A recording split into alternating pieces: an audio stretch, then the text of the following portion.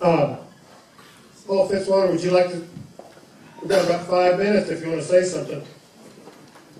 I know you got 5 minutes worth of stuff in there. Representative Paul Fitzwater, I appreciate him coming today. And I just really think we ought to give him about 5 minutes to give us the what for. Thank you, Paul. Hey, how are you? Good. Thank you. Yeah, I'm glad to be here. You know, I wasn't on the agenda, but you know, what's happening here is happening, and not my lights are bright, by the way. What's happening here is happening in the middle of my district, and like everyone else, I've been very vocal about it. Appreciate the work of Senator Romine, Representative Black, just like Mr. Jim Skaggs. We set the tone that we're not satisfied with the status quo. I have a real problem. I guess I have a problem not only with DNR, but I have a problem with the conservation here in Missouri. I obviously am dissatisfied with the work that they're doing. I think that they need to, we need some accountability, we need some transparency. I don't believe that they should be able to use our taxpayer money, go out and buy a private land, and then take away our privilege and rights to use it. I think we don't need that.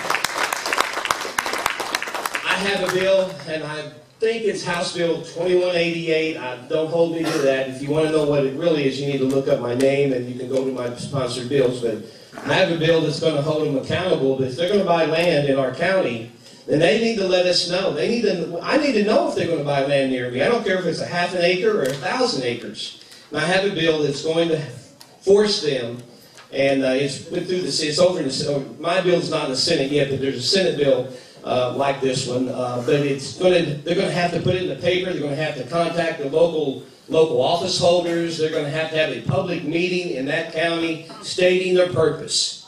And I think they need to do that. You can't outbid the government. You cannot outbid the government. Look what happened down in Camzo, how they acquired that. Deceitfulness is the word. There's so much deceit in it. And I just think that we need to hold them accountable.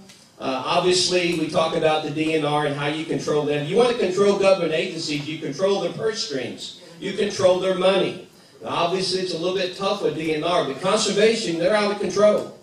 They are out of control. We cannot control them. They don't make provisions. They don't make rules. Conservation, they're so powerful, they make laws. They do what they want to do. Many of you know that they're going to shut down hog hunting on the conservation areas across the state.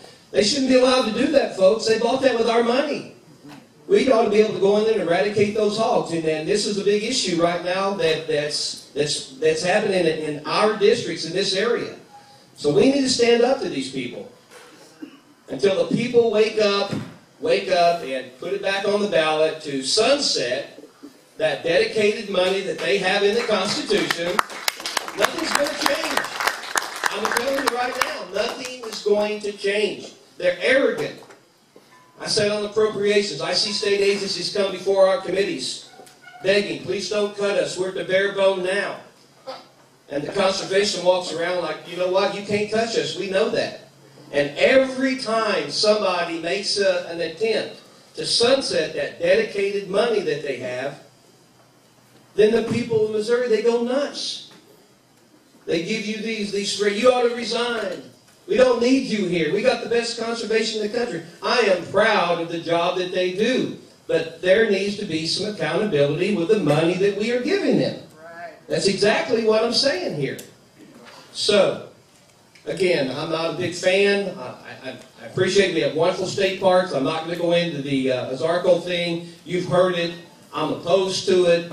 I don't think we need to be buying up more land to build yet another state park when we can't take care of the ones that we have. It doesn't make any sense. We're missing the boat here, folks. So, again, I appreciate my 5 minutes. I think I've taken up. It's so good to see some old friends. Jerry and the Kings are here. They were big supporters of mine back in the day, and it was worth my trip down here today to see them and be a part of your program. Thank you very much.